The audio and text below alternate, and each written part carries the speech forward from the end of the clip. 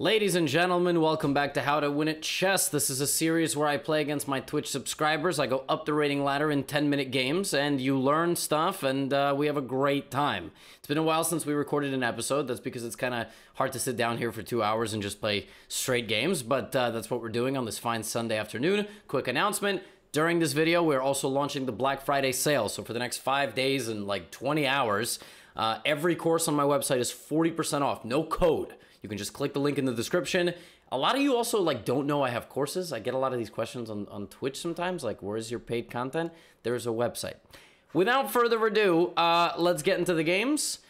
Our first opponent actually spelled their name wrong when they applied to play, and we had to re-record. So e4, I'm going to begin with a Caro-Kann. This is one of the best Gotham courses that exists. Oh, no. I have to add the clocks. I've made this mistake before. I've played full games before with no clock. Okay, there we go. The clocks are there. So d4, we're gonna go d5. I'm gonna see what my opponent plays. I once recorded a full game like this with no clock whatsoever. Why is my opponent thinking? I mean, it's like move 3. I mean, certainly you have to have like some weapon against the Caro-Kann, no? Maybe my opponent got a pizza delivery. I don't know. My opponent's very confused. This is, okay, e5. So obviously there's bishop f5, but I really like c5. This is my favorite line. And now e6. The most critical line here is a3. So a3 is the best line. I don't know if my opponent is following some repertoire or what, but basically knight c6 is good. But there's a menacing line with f4. e6 is actually okay to block in your bishop. It's actually considered the best line. It's the main line at the highest level. These pawns get split. Well, c3 is not very challenging. This just allows us to recapture. And actually now we're kind of playing white. And what I mean by that is we've developed the piece first. So with this pawn wedge on e5, we're generally going to develop this knight to g6 and just kind of try to, link up the horses on g6 and c6 toward this pawn. This is just good for structure. We don't really need to shove this forward. Queen g4. Wow, it's an aggressive move. So normally in these sort of positions, you actually play knight e7 and you let them take, believe it or not. And you move your rook, and sometimes you even let them take 2 pawns, but you get such massive development that it's okay to allow that. I don't necessarily advocate for this. I think that I want to play g6 here, because I feel like this is a much more realistic choice at a 1500 level. I feel like knight e7, rook g8 might be the main. There's also some moments you can play king f8, and by the way, even bishop f8 to not sacrifice the right to castle. But g6 it's really, although it's a bit weakening on the light squares, don't forget that this bishop's home isn't permanent, so the bishop could always reroute, and actually that looks fine. So, okay, we have a hanging queen. We can block, we can move the queen, and we can block with the pawn. So we can block with the bishop or knight on e7, move the queen or play or lose the queen. Or I suppose we could go danger levels, but, I don't know. So a lot of good moves here. I mean, it's very hard at this point to play probably the best move. You just kind of have to go with your gut here. I don't like knight e7 because it kind of kills our opportunity to bring the bishop back. I would much rather play bishop to e7 and trade the dark squared bishops so that their dark squared bishop can't attack our weaknesses. Queen b6 is also a very good move. It obviously attacks 2 points. And queen b6 in general is really where you want your queen in these structures anyway. So sometimes your opponents will play these moves, like these aggressive moves that attack things for 1 turn, and they don't realize that by you moving out of the way or protecting against the threat, their piece is just kind of awkward there now. It really has no purpose. So the bishop and queen for white are basically that, right? So f2 is a huge threat because when we take, it's check, and also the knight will fall. Queen e2 protects both pawns. That is actually the only move that defends both pawns. But again, like you see, now the queen is going back. So black is winning some time and white is losing some time. And plus the queen on e2 just blocks, it blocks the bishop. So Definitely, we've won the battle of the opening. Now, our next step in this game is probably to play like knight c6, knight e7, maybe short castle, something. But we'll figure it out. I believe in us.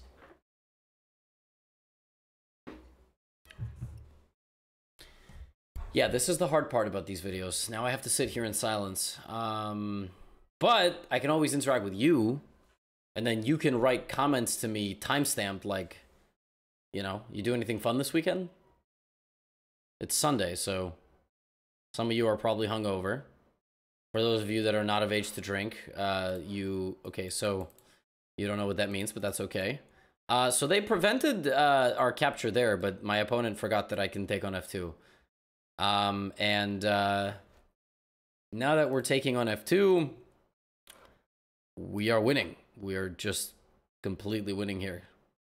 Because now, you obviously don't want to hang your queen. Don't play queen e3. We can just play bishop takes knight. It's kind of tragic. It's a bit of a blind spot. Like normal, it's a very unusual tactic that the bishop can take the knight in the corner. That never happens. Like a bishop never goes off and takes the knight unless it's defended. And now we're winning. Now the hardest part of the game from here is going to be like getting our bishop out safely. So if white plays something like queen f3 to prevent anything from coming to f2, we have no move with our bishop. So we're just going to have to figure something out. There might be a point, like, I doubt it, but there might be a point where we just need to leave the bishop. Just leave it. It's going to take white a while to get enough material on it, but white can play moves like a4, a5, as long as we can't play queen f2. If I play queen f2 on the next move, I will be winning the bishop, and I will be up 2 pieces. Whoa. Okay, so the idea is that if we take, we're going to get trapped. But then we take bishop f4, and then we can always come back. Okay, this might have been a little bit enthusiastic here by white. I mean, as long as we can escape this way, we're fine. And bishop e3 just doesn't work. You always have to be careful when your queen kind of wanders in like this. Don't just be scared of abstract things. Okay, so now this is a very legitimate threat. And we have to, is there anything over here? I think we can just go back to b6. So we escape. We have a full rook up. We have no development though. And if you're 1500, you should not resign here. Do not resign out of frustration because you lost the rook. Yeah, continue to create threats. Do not just quit on the position. Trust me. Okay, now, do not just give checks for no reason. This is such a pet peeve of mine because you're going to move the king out of the middle and open up white's bishop. Don't do that. Play, I mean, a queen trade would be great, right? But I doubt it's going to happen. They're going to play bishop g5. So let's park our queen on c7 for now. And now we really need to get some pieces to the party. By the way, that is a threat.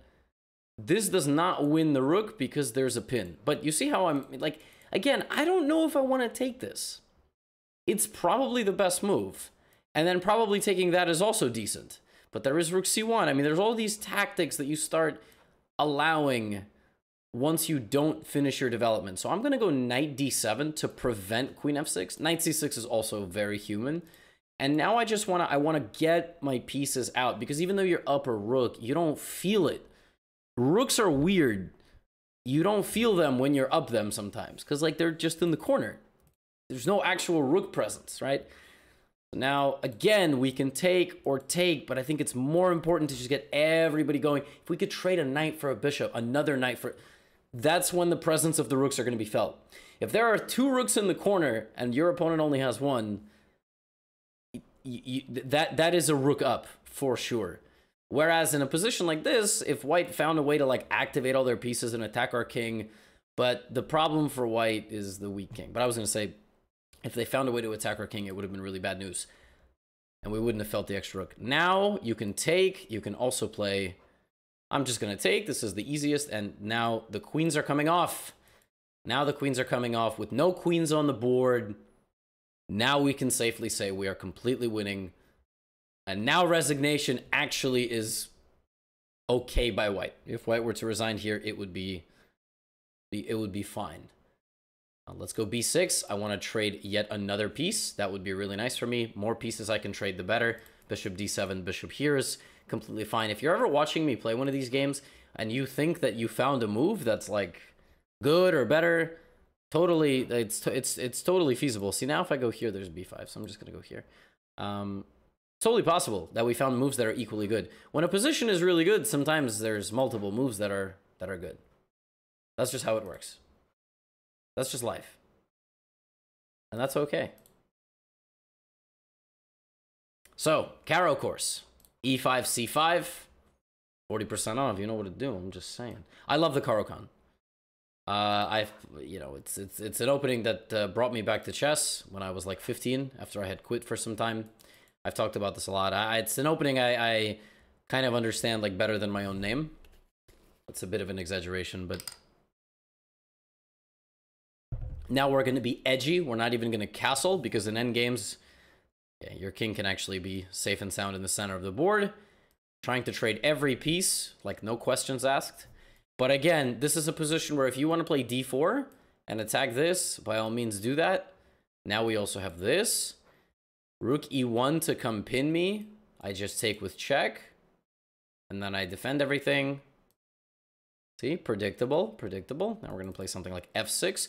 Oh, we need to guard this. Okay, little instructional moment. We need to protect this. I'm going to protect it with my king, and now I have 3 mating threats. 1, 2, and 3. That's funny. Anytime a king, and now 4, by the way. But I'm going to do this one. So, rook e3 is a very nice mate. That's a mating net. I mean, if a king ever walks into the front like this, you're like, wait a minute, they got no way out. They got no way out. King d6, cut everything off with the king, and we get the win. So c3 is not a move. It's not a move that's in the course, I don't think. I think it's just, it's not a mistake, but it's, you know, white can do better, I think, than that. We played g6, bishop g5. And, wow, the machine actually already wants me to go for bishop f2. That is incredible. If you notice, that's not even a move I considered. Wow. Queen b6 and go for b2 and the rook is trapped. So I wouldn't do this because I feel like our queen can get trapped. Something like queen e2, queen... Like, imagine your queen just gets stuck. I mean, that'd be horrible. The engine thinks it's okay. But this is also good for us. And, of course, white just blundered on move 8. On move 8. But it happens. It happens, it happens. So, okay. Next opponent, we are playing with the white pieces. Trezeric, I am going to play e4. Oh, okay, Caro-Kann. So, the Caro-Kann, what I think is the best and most testing variation is the advanced variation. So I think, I'm trying to think if there's maybe any sort of gambits, but I'm just going to play d4. And let's play knight c3, d, e, and f3. Let's play like this. So we're going to play the Blackmar-Diemer style gambit, which is when you... It's not necessarily the Blackmar-Diemer, but, you know, and then here, even instead of taking back, I'm going to play bishop c4. I'm going to insist that my opponent take my gambit. That's what I'm going to do. And he does. So now knight f3. Queen f3 is it's very bold, but it's probably just bad. So now bishop g4 would be a horrible mistake because bishop takes f7 is a nasty tactic. And then knight e5 check. And he fell for it. Bishop takes f7 check. Knight e5. And now knight takes g4. Also, my opponent is typing in Discord as he's playing the game.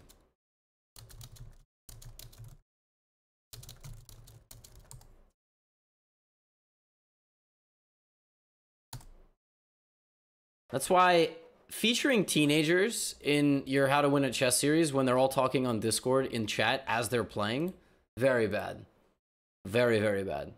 Relax. Focus. You shouldn't have any distractions. Because now look, 2 games back to back. Winning on move 8, terrible. But this is one of my gambit suggestions with the white pieces. This is a very interesting variation against the Caro. Very annoying. Now, you know, sometimes high-rated players watch my videos, and then they sit there and they say that I'm a poor influence or something in the opening. Objectively speaking, this gambit is completely fine for black. Black has many ways to equalize. However, you play chess so that you get practically good positions. As good of a practical position as you can get, give yourself the best winning chances. By the way, there is no long castle, because the king has already moved. So we're going to develop as many pieces as possible. You may ask why I'm not taking with check.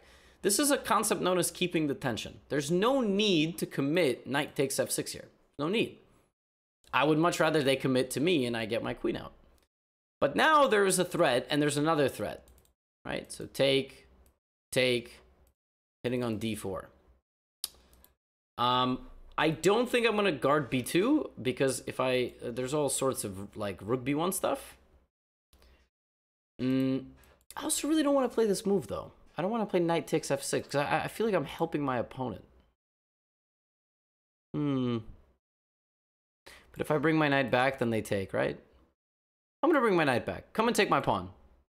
You're so bold. Come and take it. I'll play queen d3. It's like, sacrificing the b2 pawn to open up the b file. Very common. A lot of common themes that can overlap in some of these games. And again, there's no long castle. There's also no short castle. That king is stuck directly in the center. So I would move my king off of this queen's diagonal if it stays on that diagonal, and then I would like to open up the center of the board. Like if I can just crash through with d5, that would be wonderful. I want to go d5, but again, I'm pinned, which is kind of annoying. Knight c4 is not a bad move. I would be a little bit concerned with playing knight c4 because these one move attacking moves, you have to be sure that they can't just counterattack you.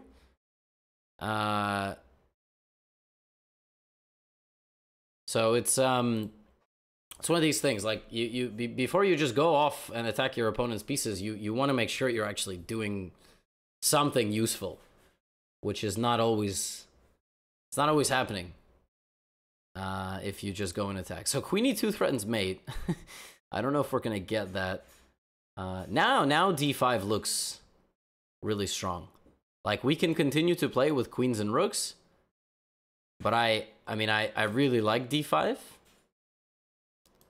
I also do like bringing the rook here to the party, and that's a really nice position because we have all 6 of our pieces playing. So we're threatening knight d6 mate. That's straight up mate. So bishop g7 has to be played, which I assume was the whole point of going g6, right? You're not gonna hang that. Unless my opponent wants to throw for content, in which, of course they see knight d6. They're not going to blunder it. But judging by the amount of time being spent right now, I'm actually getting kind of concerned. Like, please don't go b5 and hang knight d6. Please? Please? Please go bishop g7? Please? Oh my god. I'm getting scared. It's already a very difficult position, by the way. Knight d6 or not. Knight d6 is a fun way to go out, but... okay, king f7. Now, there's knight e5. Here, he has so many good-looking moves. This is one of these positions, like, you look at the forcing stuff, like knight e5. If take, fantastic. Fantastic. Then the knight moves. This is under attack, but here's the thing. They don't have to take. So you need to be able to go after that as well. That's the only reason I wouldn't play knight e5, is because it's not a forced exchange. So I'm just going to go rook e1. I want to bring my rook. That's an idea. If I asked you which one of my 6 pieces, my 2 knights, my bishop, my queen, my 2 rooks, is the worst, what would you say? Are you paying attention, or are you just watching in another tab? Which one of my pieces is the worst? The worst piece is this knight, I think. I think it's participating in the game the least of all the pieces. We go to e6. We force the king back. So this still loses to knight d6, queen f7. King f8 is forced, which is very hard to play because but once you see the other thing is just mate. In fact, sometimes very good positions make impossible moves look possible, and knight d6 threatens queen f7, and if you take, I take with a bishop and it's still mate, so knight d6 wins. There's no forcing moves for black. The only way to prevent mate is to play queen e8, at which point I will just promptly take the queen. Pawn takes, and here. And we get another nice aggressive victory. So, yeah, knight d6 is lights out. And my opponent is still typing in Discord, by the way. Yeah, I don't know. I mean, if you sign up for if you sign up for win a chess, you really should you know, take your time and focus. And I understand it's like nerve-wracking, of course, playing the same way I have nerves when I'm playing like grandmasters. You know, you guys have nerves when you're playing your favorite comedian. So yeah.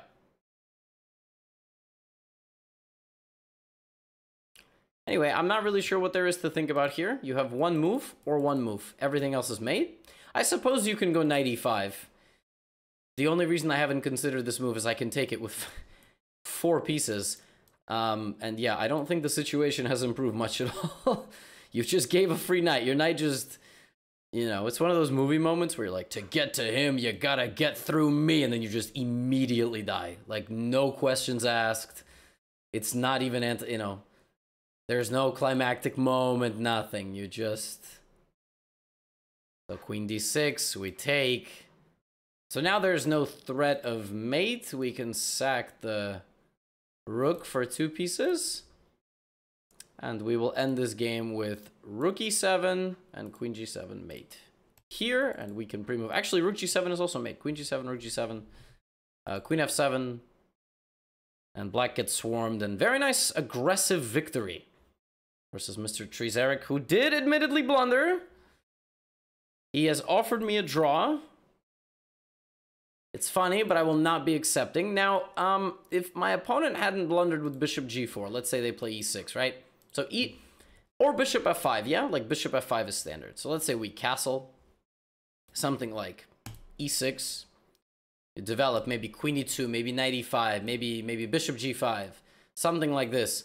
And you just get all your pieces out. These positions can be super annoying for black. Or let's say your bishop is on f4. It doesn't really matter.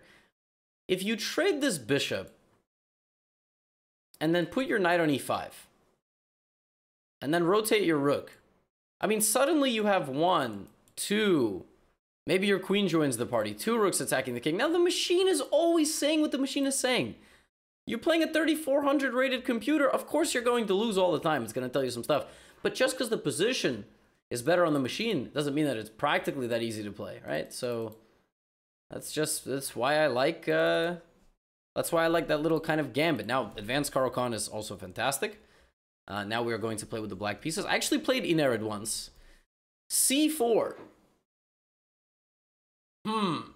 Okay, so we're gonna play the G6 modern course. I'm gonna play the I'm gonna play some bishop G7 here. Okay, so my opponent is playing like the classical way. So D6. And what I actually advocate for here is a very quick E5. E5 and F5 and C6 to kind of blunt this bishop. So this could be an interesting way for some of you to play. There's another way to play here with knight C6, bishop D7, and queen C8. The thing is, I'm not sure my opponent will actually allow me to do that. So my opponent's just playing standard stuff. So let's play like E5. Play bishop d7. This is a very deceiving move. So now queen c8. Okay. So to go over here, this is a very, very fun way to play this position. Now, what a lot of English players will do here is they're going to play rook e1. They're going to play, okay, d4 is also very reasonable. But rook e1 is designed to move out of the way to not trade the bishop, because otherwise we would take the rook. So you don't have to take. Let's go over here. And let's trade that bishop. That bishop is the pride of the English position for white. The pride of the position. And when we finish trading it, we will then chip away with h5, h4. This is one of the ways I like to play. The other way, like I said, just e5, f5, take some space, get the knight back, castle, and a very complex English battle. So d5, okay. I can take and bring the king out first, or I can just move the knight back. Question is, do I want the knight on d8 or e7? I don't think I want to go back to the home square, and coming out here is really stupid because queen a4 check, which would be tragic. Yeah, I actually don't know. I mean, I actually don't know the difference. Maybe the king is better back there, but maybe the king is also better for me if it's out. So let's go knight back to e7. Now, queen a4, there's actually moments you can play king f8. That's very hard to do, admittedly. It is far more human to try to block the check. I would not block with the pawn. So there's this pawn on d5, and if you allow white to take, it just opens up white's position. The locked center is good for a player who's just trying to operate over there and doesn't need to worry about anything else, right? So e4, and now here comes h5. So this is our way of using our rook, using that h-file. Opponent can make the position super spicy. This I don't like. f4 I thought was better. So now, maybe I can still play h4, but then just bishop takes. But then maybe f6 and the bishop is trapped somehow. Then f4.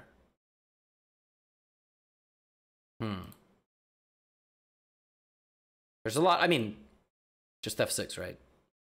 Just f6. I mean, the bishop g5 move has not prevented us from getting forward with our plan. If bishop h4, the bishop gets trapped. So the bishop should come back here. In King's Indian positions, white needs to attack on the queen side. That is the only way in a close center when white can survive the black king side attack. So right now we are going to play h4, and we have a massive threat. The threat is to take and team the queen up with the rook on the h3 square. That is what our goal is. And if white waits any longer to create counterplay, they're going to get demolished. So white needs to play c5, f4, something. c5 is probably the best move. Probably. If the king... I'm not sure the king can survive the attack, though. So then the question is f4 a move? But f4 is really hard to do, because that's not where you're supposed to attack. And our knight can jump in with knight g4 or something. We will see. Oh, well, I can't castle through my queen, but sometimes I'm clicking around and I accidentally click on something. So this is, I love this way of attacking the English. I've beaten many GMs in Blitz with it. And even, I mean, this is one of the, you know, highest percentile rated players that can exist, right? For like casual players. I mean, this player is 1900chess.com. That's really no joke. A person's higher rated than 95% of the YouTube audience. I asked once. I did the statistics. So,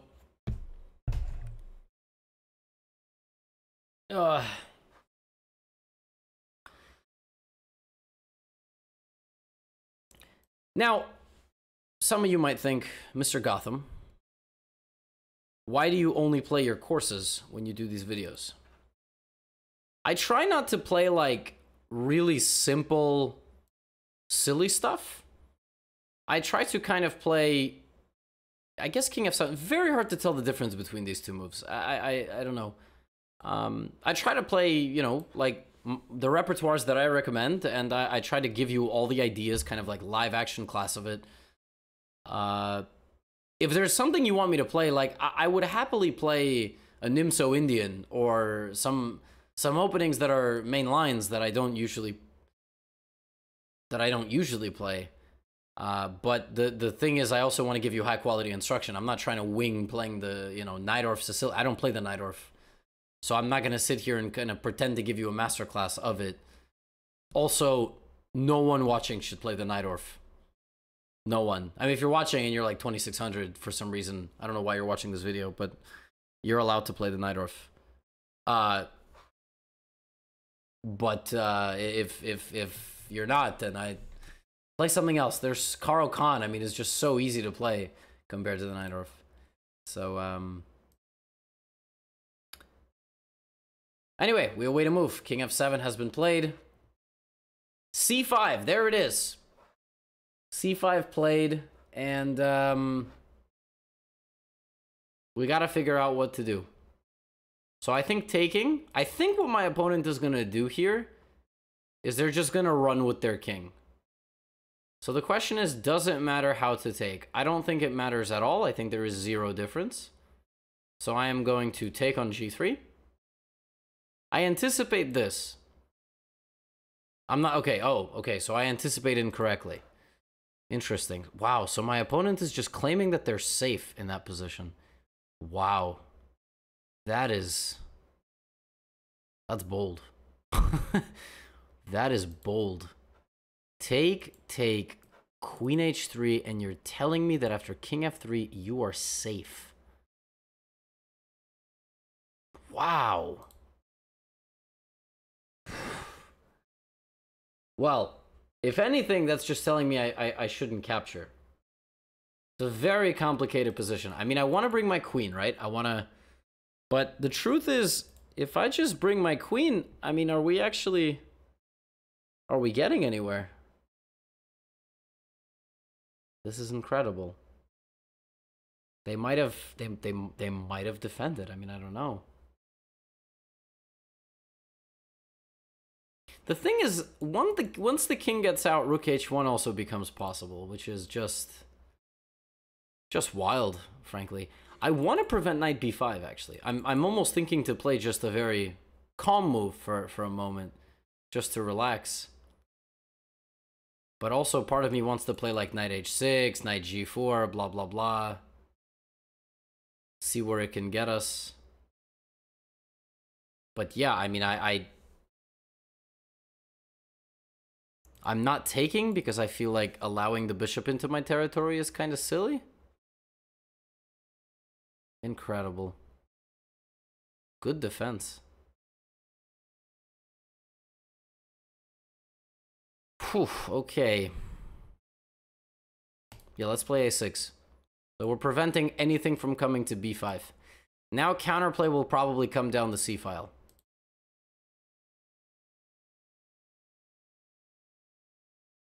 So I anticipate something like rook c1.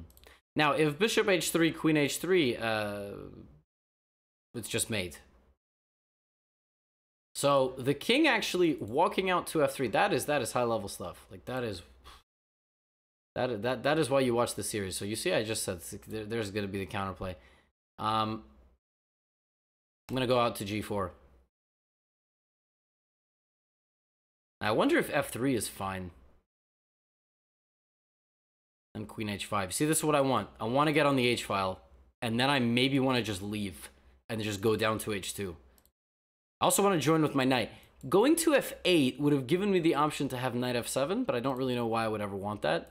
I want to go forward. Maybe I need to trade this bishop somehow? Like, maybe that's smart? Trading the dark squared bishop? Because mine sucks. And this one's very good. And would kind of remove a little bit of defense from the king. I'm sure the engine actually prefers white's position. Computers can see through a lot of this stuff. Oh, man, I mean, my opponent just is really asking for trouble. Like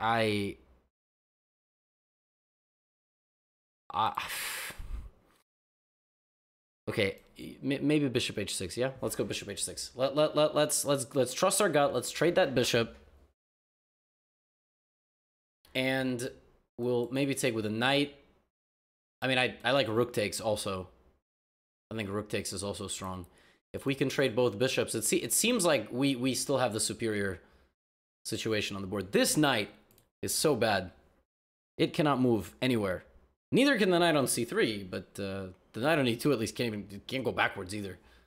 So there's also funny stuff because we have our queens on the same line. Something like knight f5 would be nice if it was possible. Like if this queen wasn't protected, I would be able to jump my knight into the territory. Of course, there is a queen there, and of course the queen is protected, but just good to see these tactical things.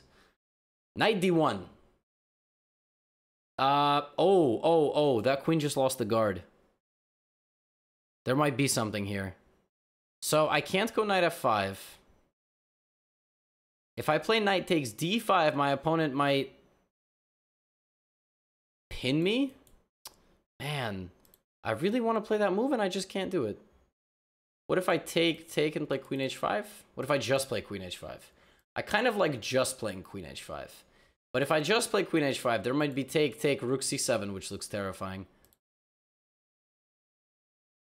But okay, let's play queen h5. So in one swoop, we might move both bishops and give a mate. Wouldn't that be something? Don't know if it's possible. And now counterplay is coming.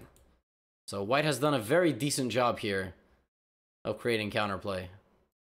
And it's scary. It's a scary position. For everyone. This position is not a cakewalk for anybody. Queen b4. There is so much trouble being asked for here. Oh. Oh, wait a sec. Wait a sec. Check. So here, here, here. King takes. The king is still getting out to f3. I mean, that is ludicrous that is happening. I can play bishop g5 here, although this is also threatened. Oh my goodness. Bishop g5 at least maybe sets up... No, there's just absolutely... There's nothing. I mean, I really don't want to take. I think that just allows way too much. Guys, this is crazy. Like, this is nuts. I think I'm going to go f5. And there is one point to the move f5. It's that I want to take on g2 and then somehow give a checkmate. So like take, and somehow give mate. I mean, are you really telling me it's not possible? So, wow. Guys, I want to cry. This is wild. Bishop f8 is what I want to play. Oh my gosh. I actually might cry if there's no checkmate in this position. Let's take. So queen d6 allows queen e6. But I was thinking we had like f4. But maybe f4 he can... and then play queen e6. Wow. Maybe we can allow queen e6 and just go back. Okay, let's take now. And then maybe... if take, queen h3, king f3. Wow. Maybe fe4 first. Guys. No, but this is crazy. Is the king actually getting away? Bishop e3, knight e3, queen h3, king here, fe4, king e4. What? What? Okay. Okay, I go here. Oh my gosh, and I think my opponent just blundered. Check. And now I take on e4. And then it's mate on f5. That's what I was trying to set up for a while. I was trying to set up the fact that after king f3, fe4, king e4, queen f5 is mate. I needed to take here with a pawn. And I needed the king to walk into this. That's what I was trying to set up.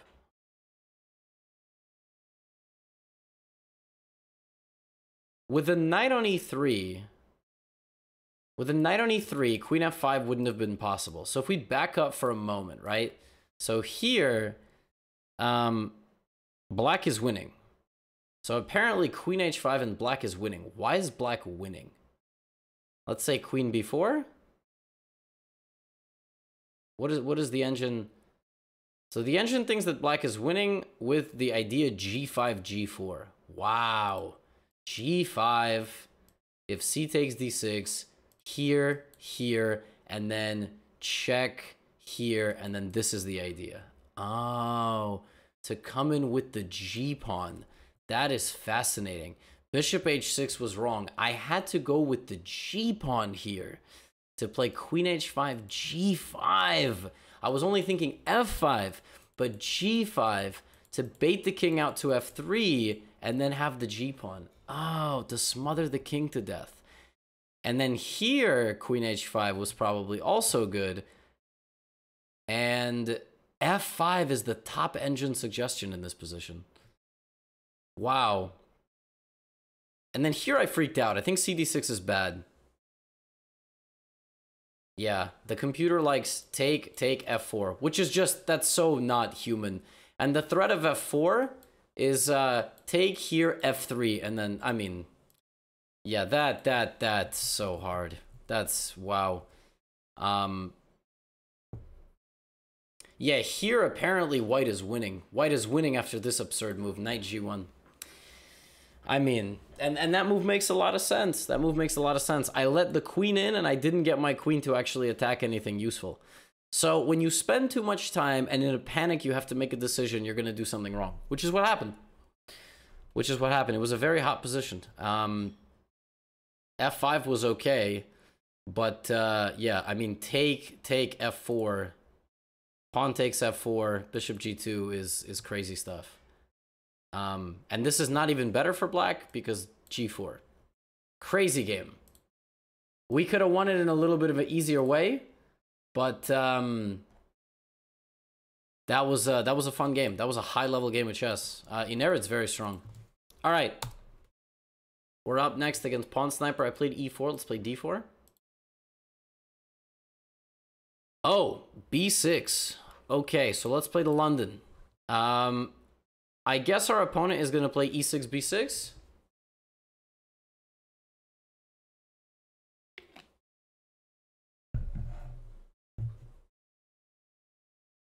So what I like to play against this is to just play a normal setup. And if black commits with f5 too early, to go queenside. Yeah, so now we play like this. Knight d2, so you just do a typical London. But then what you do is you play queen e2, castle long, and go for a quick e4. You don't castle. Castles is like autopilot. But sometimes you can wait in the London. You don't need to castle right away. When you get stronger at chess, you realize that sometimes, depending on how they set up in the opening, you can make it very annoying for them and castle long. So now I'm going to play queen e2, and I'm kind of indicating I might be thinking about long castling here, right? I'm not telling them yet which way I'm going. I'm just clearing out the back row. I have both options open. And then if they castle into short castle, I will play h4. Play c3. So I'm still being flexible. I'm just finishing our London setup. This is not a bad setup, but knight c6 kind of blocks the bishop, which doesn't fully make sense. Like, the knight should go there. Now the interesting thing is black also hasn't castled. So if I castle long, black might also castle long, which would be pretty funny. So maybe we take this moment to attack the center, because we actually have an opening there. We have our queen, bishop, knight, all supporting that advance. So maybe we advance in the center, and we really put some pressure on black to which way they're going to castle. There's this fine dance you have to go on, you know, because queen e7 I can take, but my bishop gets trapped. So queen e7, if we both castle long, it's not going to be so easy to attack our opponent. But this is the way I like to play the London into e6, b6. I mean, e6, b6 is, you know, we got that too. Clearly, we are dealing with an individual who already has that repertoire, the Gotham repertoire there.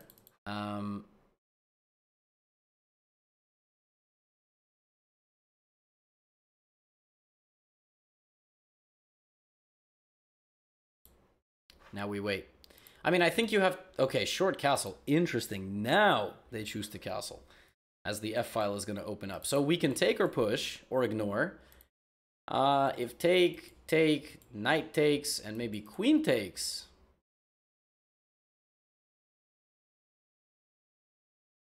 Then we're in the way of the bishop there. I don't know. I could slide out to g5. I mean, I don't hate pushing. Honestly, like, this structure is really nice. We're really making this bishop look silly. The knight is going to come and attack us. We are going to move out and attack the queen. Because I think it's better than going here. I always talk about making these one-move threats, and you guys might be confused, like, why are you going here? Well, because chess is also about time. And if I waste time, like, just retreating, black is going to take over the initiative. So I'm going to play this move for now. But I do have to be a little bit alert here, because h6 is coming. And I don't have a convenient place for my bishop. Now, I could play c4, but then knight comes. And that doesn't make me very happy. I could move this knight and escort the bishop back. That doesn't look stupid. I might do that. Question is where? Do I go knight f1? Do I go knight c4? Knight c4, there could be this silly move. Let's go knight c4. So I'm anticipating h6. Anticipating h6 is and see, instantly played. It's a very high level idea here to just find a way back for my bishop. We still haven't castled, but that's okay. We are probably going to create an attack, but you don't want to just push and get blockaded. If my opponent can create a strong pawn wall, we're gonna have no way through. It's a very close position. Very close position here. All 8 pawns on the board for both sides. So it'll come down to structure and then square weaknesses, and you know, even various pawn breaks like b5 aren't silly. It's not a pawn break, just a pawn thrust. You know, because if I go knight e3, we block our bishop, and then knight f4 becomes available if I play knight. Okay, that unprovoked on its own. Wow. Well, I'm the first thing I think about is, can I sack, right? Can I sack, and what should I sack with? Like, should I take and play knight g5? I don't think so, because we don't have a queen h5 in the future. We just don't have it. Now, I could play h4, but then g4. G4 on its own, they just take, I think. Oh, but then maybe there, and we have some, G4. Of course, they don't have to take at all. They can just sit there like, what do you want? That's the thing. G4, if you just calculate takes, you'll convince yourself you have mate. You know, what if I castle long? What if okay, now b5. Played instantly. Okay. Knight a3. I don't want to allow this. Probably a6, yeah. And we can continue bringing it. Let's bring the knight back. We don't need to think too much. I don't like where my knight is, so let's bring it back. We need to do something about this structure. Something. G4 is an idea. H4, inducing G4 seems right. It just seems right to make black push all those pawns. But then my knight is very restricted. Like, very restricted. I mean, uncomfortably restricted. It has to go back. But it's a fascinating position. It's very interesting stuff here.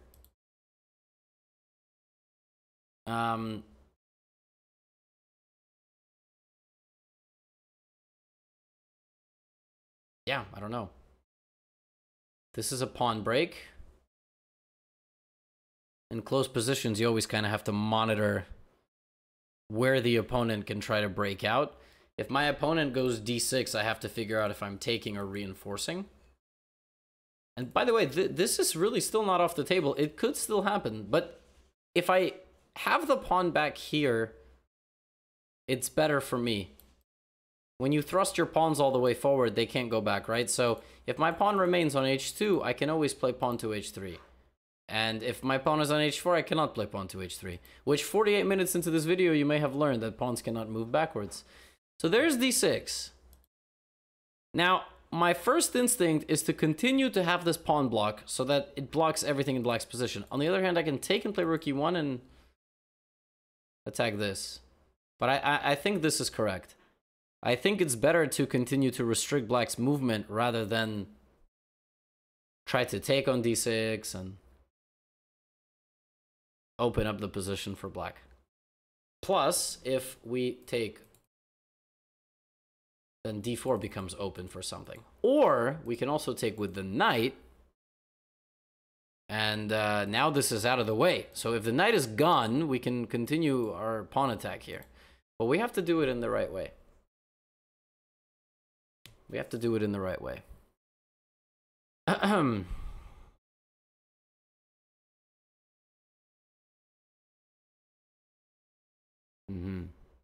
If takes g4, and this pawn is hard to protect, I'm going to take with the knight. I like getting the knight out of the way. Takes, takes. Now that pawn wedge is still there. The dark squared bishop for black is just powerless. c5 is a great move. Trying to trap my bishop. Potentially succeeding. I don't have a lot of good squares because if I move my knight, then knight f4 is coming. And then that bishop is super strong. I mean, I really don't want to play c4 myself because it's pushing a pawn in front of my own king. But I might have to. So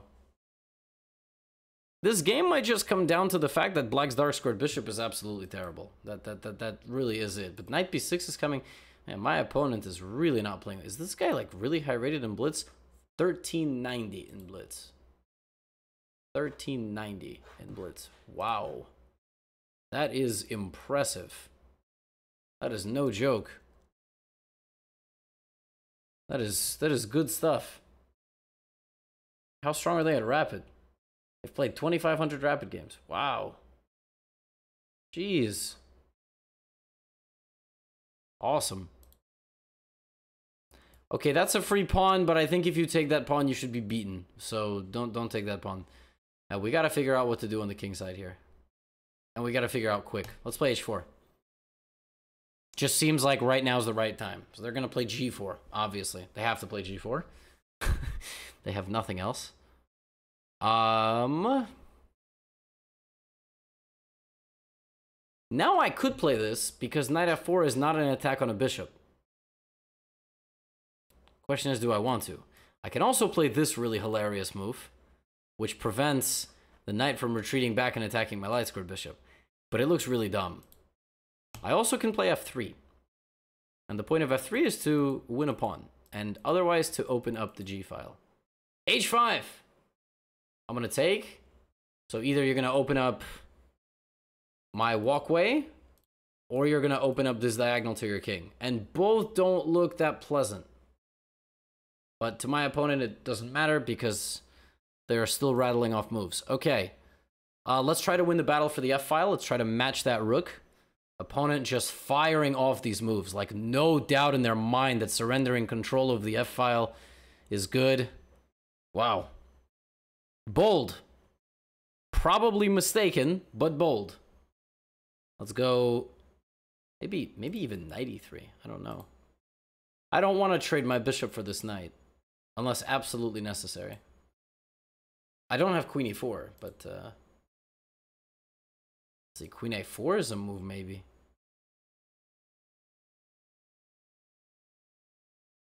Yes, c4 is one of those moves. You sack the pawn, but you open your c file.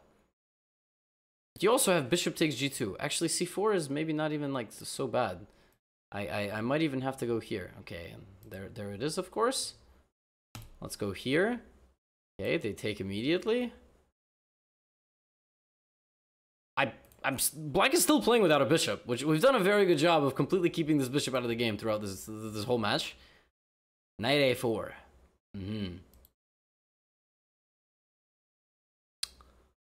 This is under attack. I could play bishop c3, but after takes, and maybe queen b5, I mean, that looks horrible, I have to say. Wow. Queen takes c4. Oh my gosh, this is a very, very scary position. And if I play bishop c3, this bishop is totally gonna come alive. Man,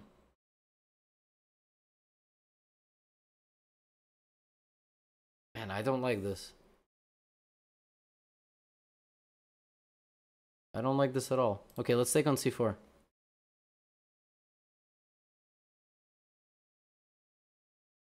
There's a lot of hanging pawns here. A lot of them. This is possible, but I don't think that you want to open your king that much. I don't know. I think it's much smarter to take on b2.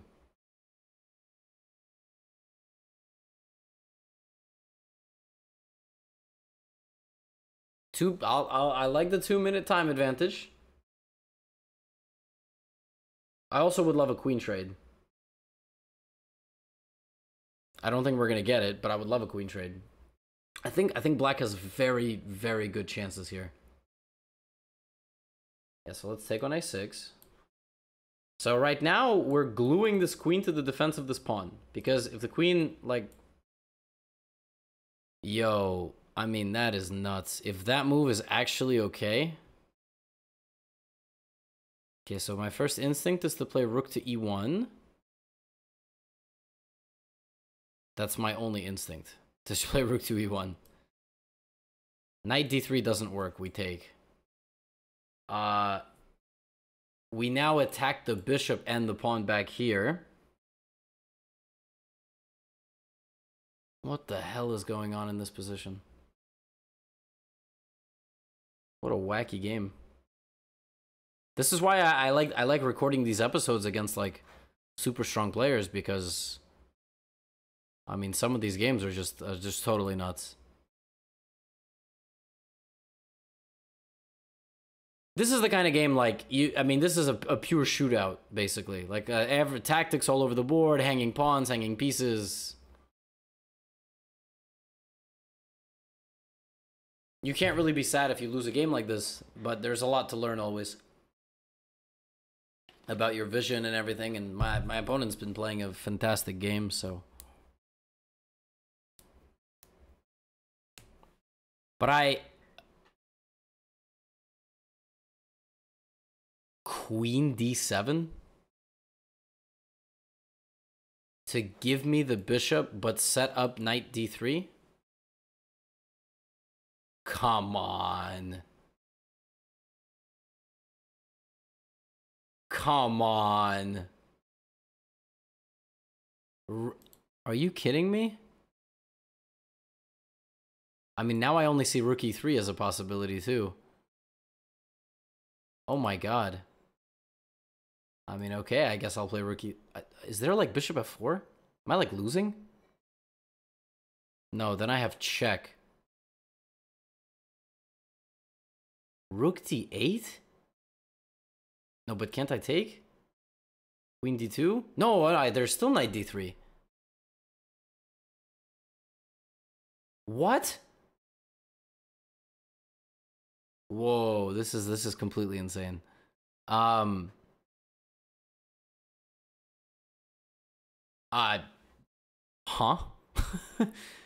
Queenie, wait. What if I go here? Knight d3, king. I just try to walk my king. Queen d7. Dude, play queen d. Are you kidding me? Jeez.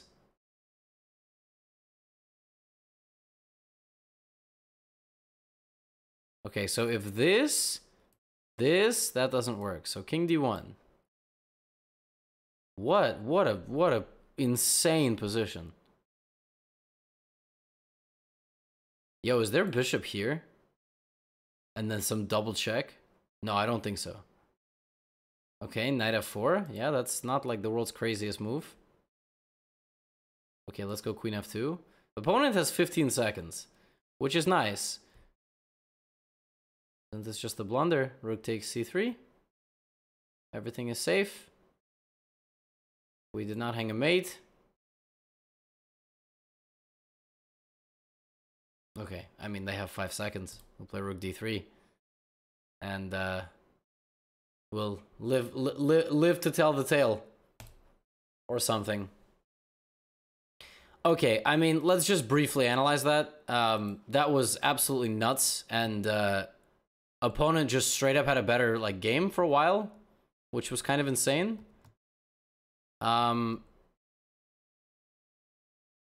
Okay, so I mean, they played like every good move, basically. I mean, rook takes f1 was the best move, apparently.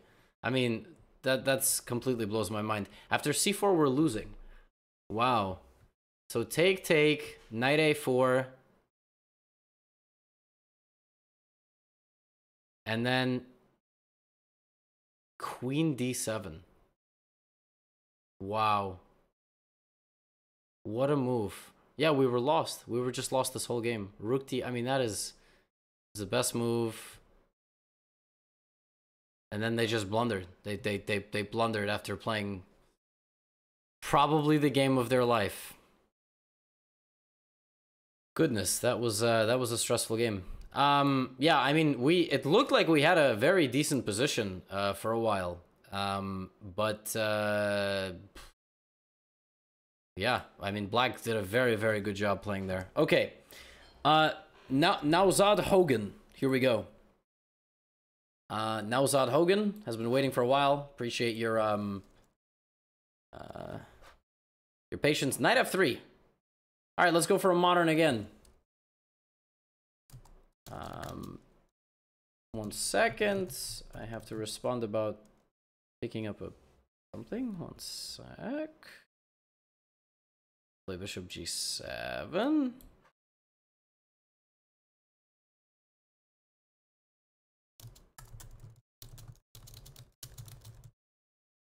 Okay, d6. Very solid. So you will notice that this has now become a ready English. So it was a English ready. And if white fianchettos, maybe we will go for the same thing. Okay, so my opponent is not fianchettoing. They're going to take a full center approach. And against the full center approach, we're going to play bishop g4. We're going to take, and we're going to try to lock up the center of the board.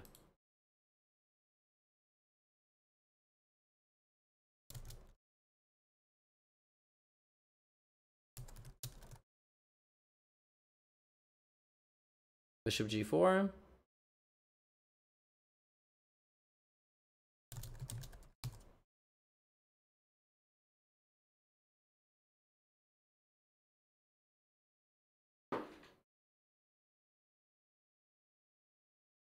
Well, I can't say anything now because my opponent's not moving.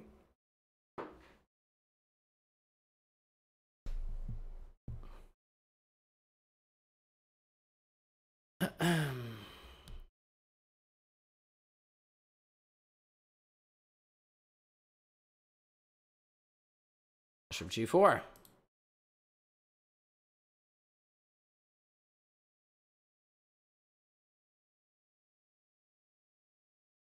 So now you play things like e5. You try to close the center. Very similar to actually that last game that we played, but different because we were trying to do stuff over there, right? So, isn't this just a mistake? Oh, wow. It's not a mistake. he's like, no, because queen f3, knight d4. So now we're going to go e5. So we've given up our bishop. We've damaged the structure. We're now trying to play for the dark squares. Whoa. Taking on e5 is so strange. Okay, I'm going to take, and I'm going to welcome a queen trade and try to fight for that juicy d4 square. Oh, that square looks... Ooh! About to act up for that d4 square. Maybe knight e7? Oh, just go to d4. Don't even ask any questions. Just go straight into d4. And then a trade is very bad. I mean, just so we understand. I mean, white's major advantage right now is playing with the white pieces and therefore having an extra move on me. So white can, like, finish development or something. But also the bishop pair. Like, you somehow get your bishops coordinated. In these sorts of structures, because white has moved E and C side by side, nobody can fight for the square in the middle. I have not done that. This is why this structure is slightly better for black, because I can win that square, and then my C pawn can win the battle for the d5 square. Which is why e4 and c4 structures like this leave a big hole in the middle. And if white isn't good at protecting it, now we have a passed pawn. So first of all, we have a passed pawn. Now white also doesn't have a bishop pair. And we're going to go c6 next and just kick the knight out. So actually, black is already just much better structurally. I can protect this. And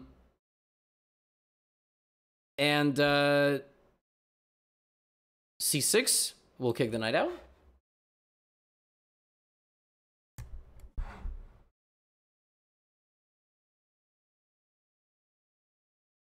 Queen a5 is a check, which forces the king to move.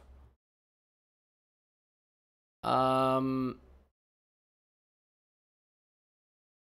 that's the way to go, right? I mean, I can also like do something like this.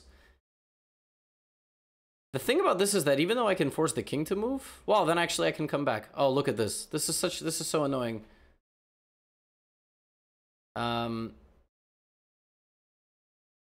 This is so annoying.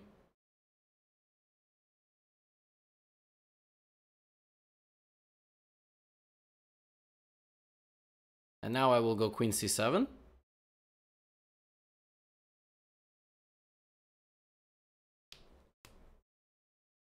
So now we've limited our opponent's right to castle. We're going to win the battle on the dark squares. Knight f6 or knight e7? Probably knight here, and then we're going to castle. I can also rotate the knight to these two squares, which would be really nice.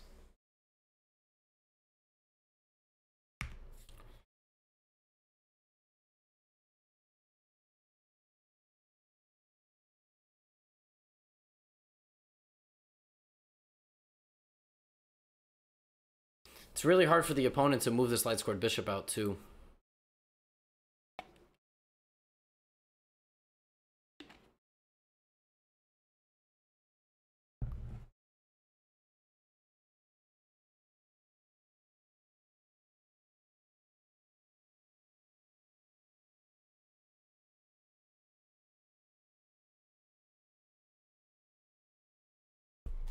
Castles? Sorry, I am totally forgetting that, like, I'm supposed to blah blah blah blah blah blah blah throughout all this. This is interesting. You almost want to be like, yeah, that looks dumb, there's nothing there. But it's a little annoying. I always like to follow a rule of thumb to play h5 whenever somebody plays h4. Just don't let them have any fun. But you know, if we don't do it, maybe, you know. But yeah, I don't know.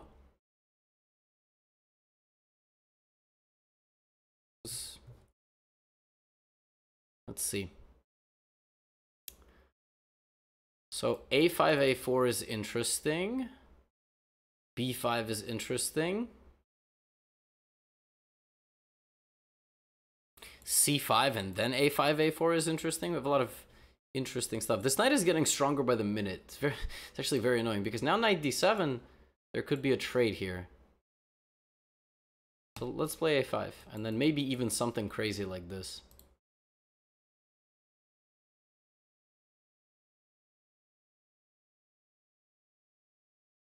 Opponent is going for a think.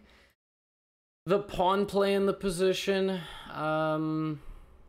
for white does exist, like e5 could be a thing, but if you move your e pawn forward, then this structure in every endgame is just terrible. It's just not good. And if f4, of course I just take this pawn, not this pawn. That's illegal. But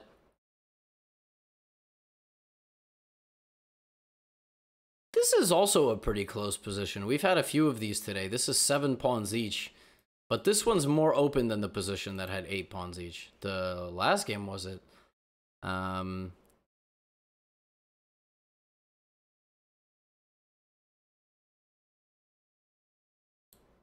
yeah, I mean, this bishop is super annoying.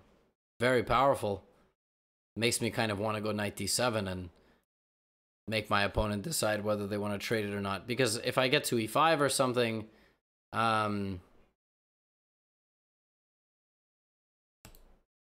a good move, trying to hide the king. Very reasonable. Maybe knight d7 now. Rook a6, rook b6 looks okay. c5, a4 looks okay. I'm going to go for c5, a4. That looks... Oh, but king b1 allows queen c2. So the queen can actually get out. You sure about this move? I feel like this queen is really running out of squares. I mean, I don't know.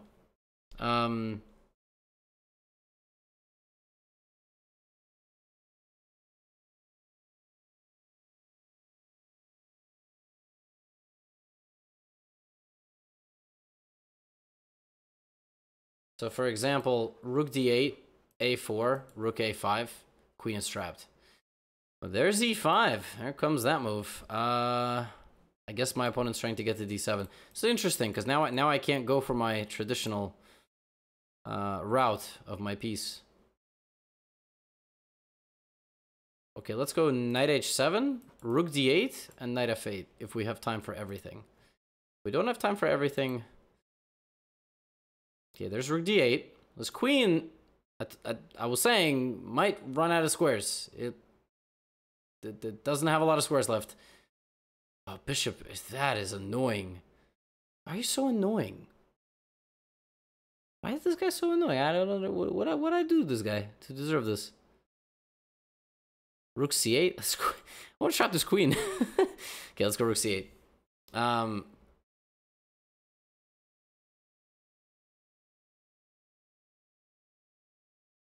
Wonder if I can sack and just bulldoze.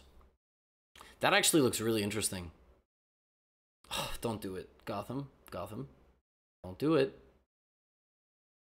Don't do it. Take here. Knight moves. Some d3 move or something. No, I mean, I think white's structure is just way too solid there. So...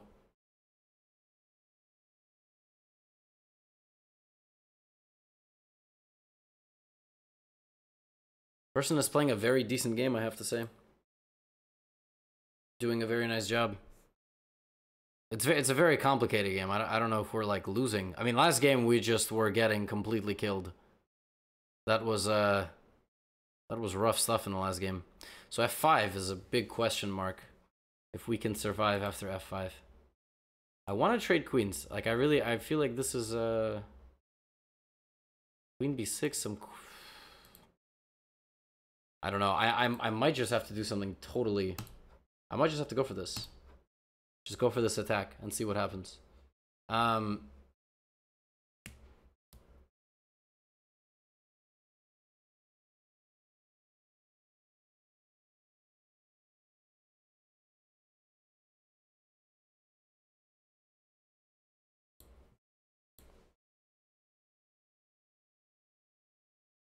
What? You just giving me this? Why? Don't take like this. Please don't take. Okay. He had like he could have hung mate there. I mean, not that I'm against that, but that would be terribly anticlimactic if that's how the game ended. I need to get my knight out. I mean, I guess we can. The question is, do I want a queen trade? I don't know. I know nothing. Like my brain got fried halfway through the recording this episode, and now I'm and now the brain is like barely functioning. So I can take on h4. This pawn is super strong. I need my knight out into the game. I can get it out. d6, knight e6. I'm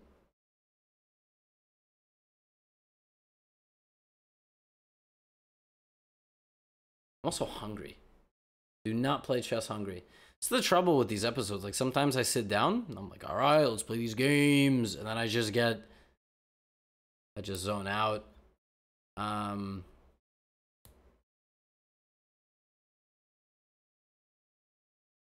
then we get like, you know. Yeah, it's happening right now. It's happening right now. It's hard. It's hard to do these. So I try to do them like once every 3 weeks, maybe once every month. I should like have some snacks ready.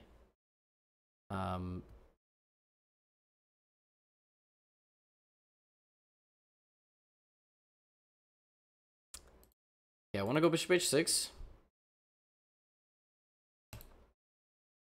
Target this pawn. The real question is how strong. How to get my queen out? Maybe I was gonna say how strong is this d pawn? Right now, it's really that basically what this game is gonna come down to. How strong is the pawn? That's it.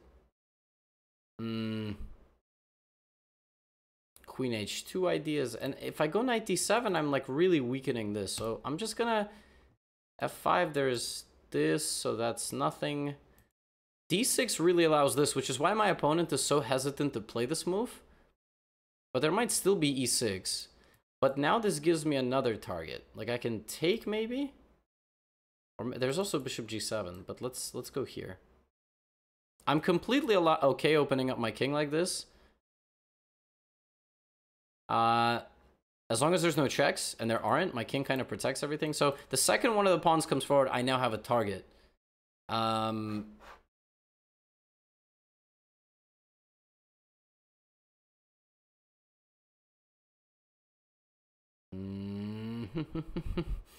Not making this easy. Okay, takes. This is still protected. Queen f6, or maybe rook e7. Do we want to blockade, or what do we want? Because if we play queen f6, e7, we blockade, f5 hangs a queen, so that's no good. Let's go rook e7.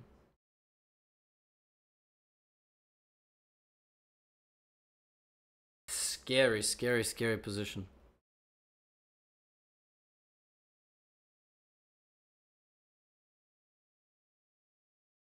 Scary. If I take, then I lose a guard here, so takes doesn't work. I've got to play, I think, queen f6. Now I have kind of my nice defensive configuration. Also, I can threaten a quick mate. That never hurt anybody. Just threaten mate. That's in the middle of all this. It's actually white who's getting mated, even though the avalanche looks like it's falling in my direction. Now queen f6 and bishop g7, and we sort of just, you know, we do something like this. And now maybe we trade queens. And if we can trade queens, we should be okay. This pawn can be ours pretty soon. Even if they play rook e1. Yeah, I figured this was gonna happen. Rook e6 takes. Yep, there it is. We should be in good shape. Question is, which pawn do we give up? Man, I think we give up this pawn. We give up the B and A pawns, but I prefer this just because I don't lose those pawns. Like it's probably just a draw, actually. Objectively speaking, this position is most likely a draw. That doesn't mean we can't. God, I mean, these guys are playing ridiculous chess today. I mean, a4 I didn't even see. It's crazy. My opponent has offered me a draw. Wow. I mean, a4 is crazy stuff. Yeah, wow. Part of me wants to accept the draw. Part of me wants to still set a few practical problems for my opponent. But how? I mean, if he takes this pawn, he's going to win the other pawn too.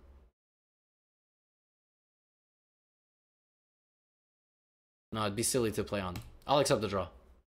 That was a solid game by my opponent. That was well done. Very, very, very poor, actually, by me. Because this is just a winning position for black. This is a completely winning position. Queen takes f5 was a terrible move. So trading the queens and getting to that endgame was just horrible. It was I don't even, I got so excited to do it. It didn't even occur to me that rook g5 was possible. Like, it did not even occur that this move was like a thing. I just thought, oh, easy, that's it, I take e6. So I should keep the tension here. I should keep the tension with this, and I should play rook e6. That is apparently what I should play. Rook takes, there is the, oh, rook e6 is so, that's what I mean. I mean, it's late in the episode, and I'm playing really stupid moves. The opening was really interesting. Somewhere here we could have, oh, wow. I mean, wow. We were winning on, like, move 12. Oh, this is so bad, guys. Oh, my God. Look at this tactic. This is the beauty of the dark squares. White is just winning here.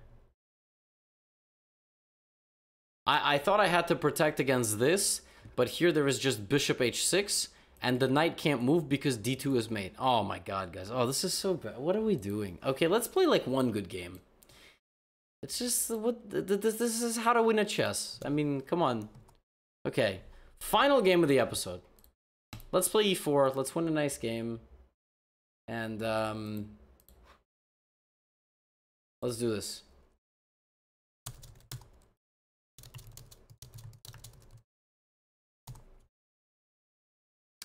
Let's go with Vienna. Let's end strong. This is the highest rated player we've played. This person has a rating that's, like, pretty similar to mine. It's been a while since we've played a Vienna, admittedly.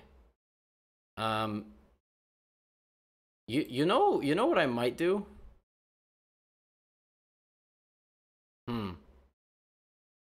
Thinking to play some Gambit. Let's just play D3. This is our favorite opening.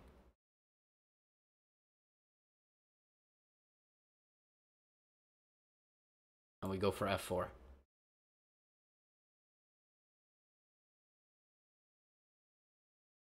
Knight A5. Okay, so let's play Queen F3.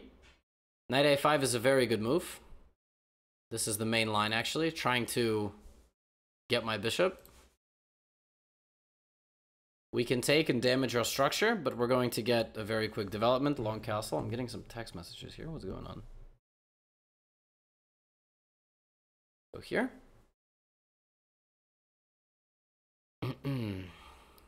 Vienna is the OG Gotham course, the E4 course with the white pieces. I made this course like late 2019. It was before anything, before anybody knew who Gotham was, before I knew who Gotham was.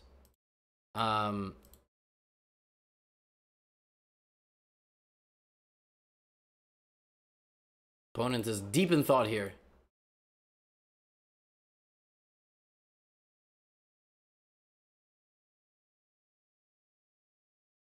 So let's go.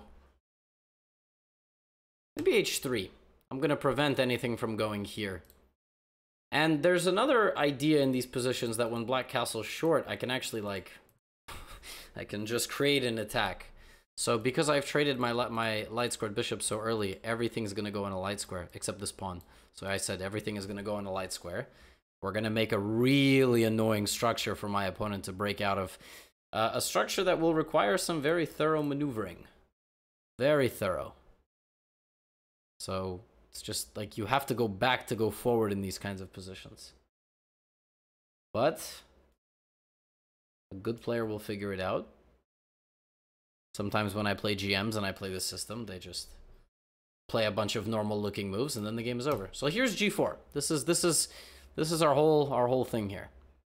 We play G4. Black should play C6 D5. That is the way black should usually create counterplay in these positions. I am hoping that my opponent sees my play coming and completely freaks out and does something totally ridiculous. Of course, instead of G4, there's bishop B2, E3, long castle. There is also A5, A4 to attack the integrity of our structure. Generally, I meet A5 with A4. Like, just like last game, H4, H5, or was that 2 games ago, last game? There's knight D7, so we've talked about this kind of idea. Queen G3 is an idea. Bishop E3 is an idea. I think bishop E3 is fine. I also like this. I like this because I kind of want to go F4, but that would result in a queen loss if I did it right now. So probably bishop B2 or E3 and then long castle and then F4. So yeah, imagine losing a game like this. Oof. He plays it anyway because he just wants to let me know that he sees what I want. Queen E3 maybe. Just to be like, bro, I don't know why you put your bishop there. Or Queen G2 or Queen E3. Queen D3 runs into... Oh, Queen D3 runs into this. Let's do this. Let's do this. I don't know about that move. I don't think that's completely necessary. I'll go here. I want to prevent the knight from rerouting. Maybe we'll take it, or we'll just long castle and open up the file. The reason I'm not super thrilled about this for black is that I can now I have a target now. Like, I didn't have a target on H7. I don't know why you had to go H6. It's called a hook. You gave me a hook.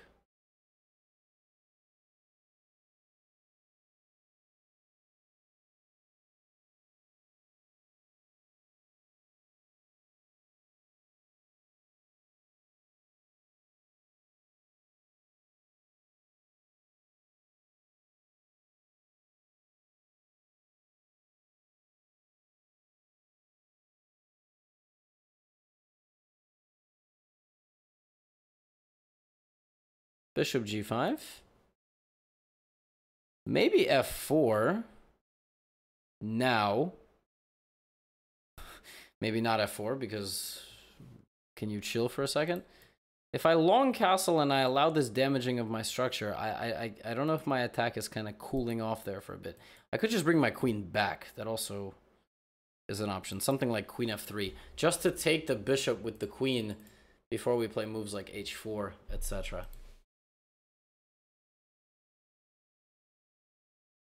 So we castle long. Maybe we go for h4. The whole point of h6 was to play bishop back to g5. Queen f6, wow. You guys are really intent on trading. No, queen g3. I don't want to trade. And then you go back, I'm going to go back too. We're going to have a dance. Actually, if you go here and then here, you're just going to go back. Oh my god, these people. Okay, we take. You're going to trade again? Is this what this guy wants? Can you leave me alone? What have I done to deserve these trades? Not nice. You're gonna kill the fun from my position. Don't do that. Don't trade with me. But if you don't trade, I'm gonna play f3, h4. So maybe you should trade. I put all my pawns on light squares, which means that if my opponent plays on the dark squares, then, you know, then they're happy.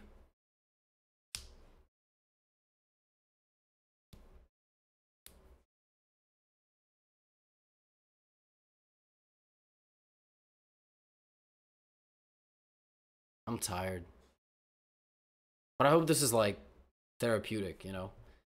I mean, if you're watching this in the 1th hour, 1th hour and 26th minute, then, you know, it's okay. You can forgive me. So here comes h4. h4's coming. You can forgive me. This is like, at this point, it's, you know, everybody kind of left the stage, everything.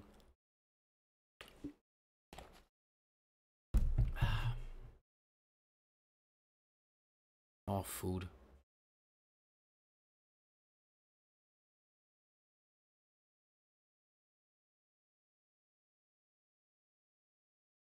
Rook d8.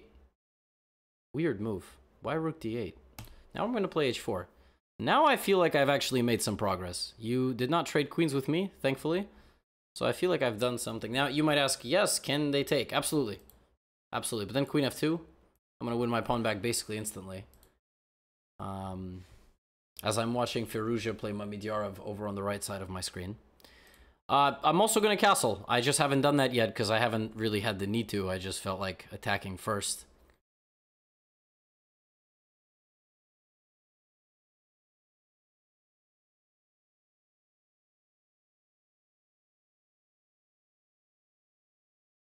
To a queen f2. Gonna take this. Now black is not it's not game over or anything. I mean black can absolutely continue to fight back. Interesting. Okay, so rook takes h4. Knight here I take. But then king g7. Yeah, I mean the game is far from over. Far from over. There's gonna be knight g6, rook h6, king g7. Opponent might come and attack me on that side of the board. So I might win a pawn. I might win the h-pawn. This might be one of those moments it's better for black to give me the h-pawn but open the h-file for play than to hang on for dear life on the h-pawn. Like if black plays king g7 and dedicates the remaining part of this game to just defending that pawn, and that's what he does, not defending the pawn. And you know what? You know what? I'm not going to take it. I'm going to wait a little bit before I take it. And then if I'm going to give black the option to kind of awkwardly uncoordinate all their pieces, I'm going to slowly. That pawn is a big weakness. And if I can win it in the right way, it's game over. But if I take and allow a huge counterattack to come down that side of the board, I'm not going to be so happy. So knight takes f4, queen takes f4. And now I was just going to go knight back to e2, which forces the queen back to f6. And black has not really solved this problem, actually. Because now I have queen e3. So here comes king g7. And again, you see what I'm doing? I'm just applying nagging pressure throughout this game. Now rook h1. So I have all three of my major pieces doing a coordinated task, which is not easy to do. And now I need to tip it over. How do I tip it over? Let's play king b2 to get out of the way of any anything over here, so we just put our king out of the way. I don't want to play f4 because that weakens this, but f4 could tactically work. I just have to find how. Knight g3, knight f5 is another idea. Moving the rook back, and knight g3, knight h5 is another idea. And also just doing absolutely nothing. Just applying as much pressure as possible for as long as possible. Okay, that's a thing. We've talked about this. a4. Don't let my opponent have any fun. We have a very nice permanent bind on the position as the opponent's time just ticks lower and lower. b6, yes. I want to go rook g1 and maybe g5. But I don't want to rush. So how about this? And I'm baiting queen f4. Queen f4 looks like you can finally play this move, but in reality, you cannot, because I will just come back and win it. Rook h1. So the pressure is tremendous. I mean, we just have like an unbelievably strong position, but how do we tip the balance? Maybe what we do is we play rook here defending this, triple on the h file, and play for g5. Maybe that's how we do it. But something will happen in that time. I think black will not just let us sit there. There's also g5 straight up, but I don't know if g5 is that good of a move. Okay, that loses this. However, then this is hanging. Luck or genius? Luck or genius? Maybe g5 first. Take rook g5, king back to f8, rook takes h8, queen takes h8, and then queen takes b6. But then the queen is still open for counterplay. I don't like that. So I'm going to continue with our plan. I'm defending this and I'm threatening that. Ooh. That doesn't look good. So now all pawn breaks are gone. Black has completely locked the structure, which means that the remainder of this game is all us. We could do whenever we want and however we want, and there is nothing black can do about it. So, yeah, I mean, once you concede all pawn breaks, you will lose. It's just that you just cannot sit and defend this position forever. You will run out of moves. If I never have to worry about anything, I can do anything I want. So I'm thinking... Knight f5 is a huge possibility. G5 hangs a rook. You see, it's never too late to do something stupid. I think this is strong. I think this is strong. And then I can play something like queen e4. I don't know what there's to think about. You have to go here. You have to go there. There's no moves. Queen e4. And then there's still no pawn breaks. So I completely shut down this. I will play this at some point, but not yet. But now I have g5. And now we just... I could have maybe played that last move as well. But yeah, now we just... We walked into the position. So a nice, patient game. And finally, we are ready to take on h6. Which we could have taken a long time ago. But I feel like the way we won this last one was pretty instructive. Patience, patience, patience. Progressive improvement on a position. And we're going to get the win. We're going to get the win. So a nice way to finish. That was good. Long episode, but friendly reminder. 40% off, Black Friday sale. I'm going to get some food before I, fall asleep. Wow. But, very tough episode. A lot of tough games. Almost lost the game that we ended up winning. Yeah, got a draw there. Where we had a good position, but the guy fought back. So... hope you enjoy. If you made it this far, let me know in the comments below. You got to tell me what your favorite type of vegetable is. It's so nerdy. Anyway, see you in the next one.